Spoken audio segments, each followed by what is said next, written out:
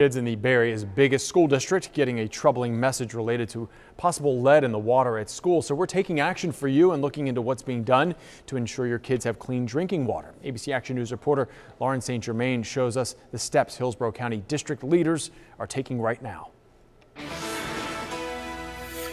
The school's old. I mean, my husband went there and we're in our 40s, so. Janae Harris received that email. I grew up and had lead in the paint and lead in water, and I'm healthy and fine. She has two kids who went to Lutz Elementary last year, one of the schools with high lead levels found in a water fountain.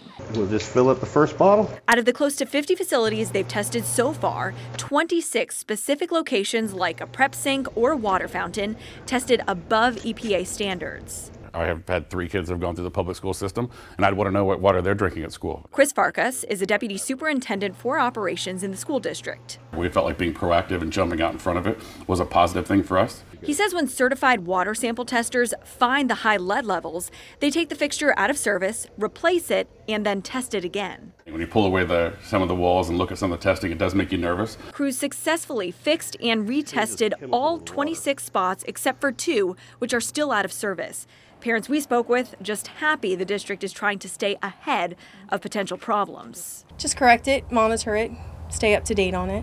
The district says they hope to have the testing complete in all 270 buildings by winter break. In Hillsborough County, Lauren St. Germain, ABC Action News.